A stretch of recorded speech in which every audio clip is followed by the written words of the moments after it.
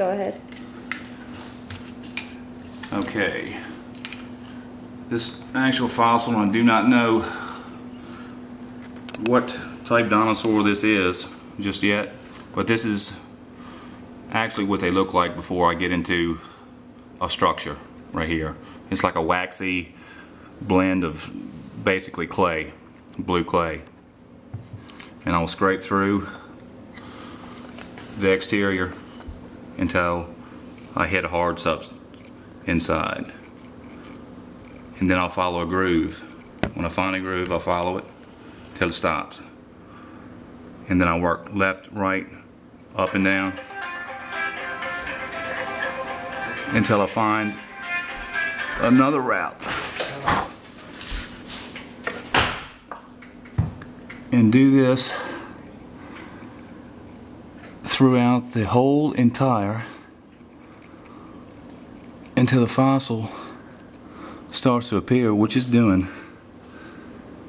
Very strange looking too. Here's a lower jaw, large teeth, nostril. This is the other side here. And what I'll do is just go through it. And you can hear it when you hit the, you're not going any further than that. Almost sounds like when you scraping slate. Follow it. Keep going.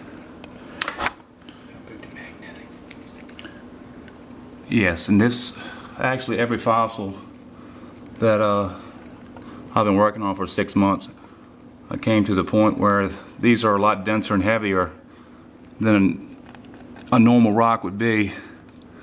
And I would check them to see if they had metal in them, if they were attracted to a magnet. And put a magnet to it, and then actually pushed away from the magnet. And it actually, are you still feeling? Oh, you got that on there? Yeah.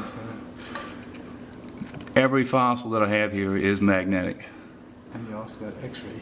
And I have the X-rays of pterodactyl, I believe the pterodactyl.